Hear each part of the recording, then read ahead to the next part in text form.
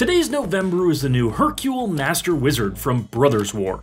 This 2/4 is a great spell slinger commander, letting you dig 5 deep at the end of your turn and refill your hand for each non-creature spell type you cast in your turn.